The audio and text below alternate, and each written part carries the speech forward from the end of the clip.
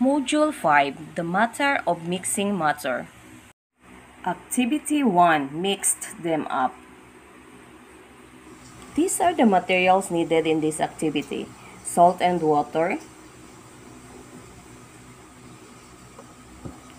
sand and water,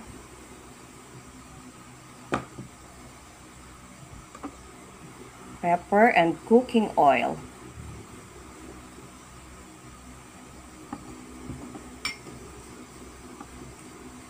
vetrin and vinegar, ginger and soy sauce. Last is flour and water. Okay, now we will going to mix each pair of materials. First is salt and water. Stir them well. Describe what happened to the solid materials. As we can see, the salt completely dissolved in water. Next is sand and water. Let's mix them together. Stir well and observe what happened to the sand. It makes the water cloudy. Some sand particles settle down at the bottom of the water. Sand did not dissolve in water. Okay, next is pepper and cooking oil. Let's combine pepper and cooking oil and stir well. Observe, the pepper settled down at the bottom of cooking oil. Then the cooking oil remained the same. Pepper did not dissolve in oil. Now we will proceed to vetrin and vinegar. Let's combine vetrin and vinegar and stir it well. Observe what happened to vetrin and vinegar.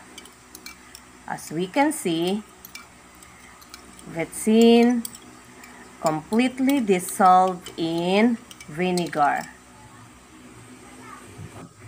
Next, soy sauce and ginger. Let's combine and stir well. Obviously, as we can see, ginger will not dissolve in soy sauce.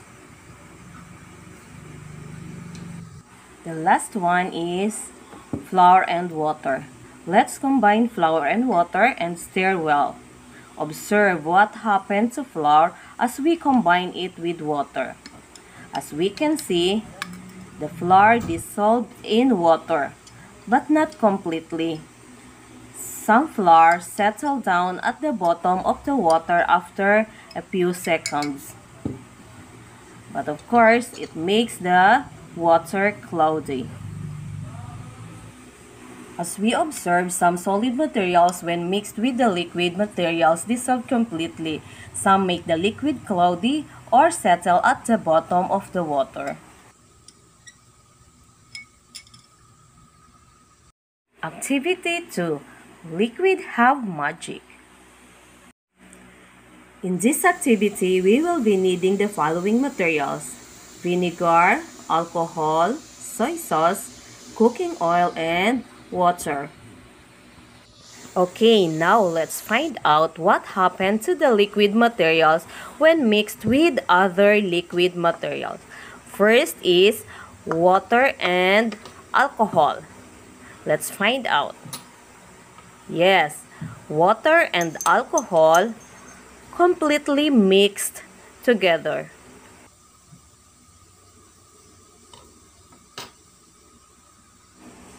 Okay, the next is soy sauce and vinegar. Let's combine soy sauce and vinegar and stir well. Okay, as we observe, soy sauce and vinegar can be mixed. It can be mixed completely. How about water and cooking oil? Let's combine water and cooking oil and observe. Stir well. As we can see, water and cooking oil cannot be mixed together. It formed two layers. Okay, how about soy sauce and cooking oil? Let's combine soy sauce and cooking oil and mix them together. Stir well and observe. As we can see, it formed two layers. It means that soy sauce and cooking oil cannot be mixed. As we observe in this activity, some liquids completely mixed with other liquid when combined. Other liquids, when put together, formed two layers. Activity 3. Mixed with hot and cold. Okay, now let's put a teaspoon of flour in a glass with hot water and a glass with cold water. Observe for a few minutes. As we can see, the flour dissolves faster in hot liquid than it does in cold liquid.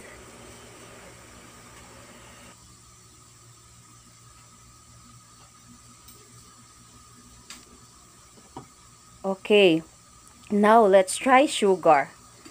Put a teaspoon of sugar in a glass with hot water and a glass with cold water.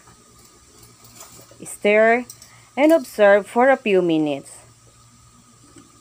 As we observe, sugar dissolves faster in hot liquid than it does in cold liquid. The rate by which different material dissolve in liquids is affected by temperature.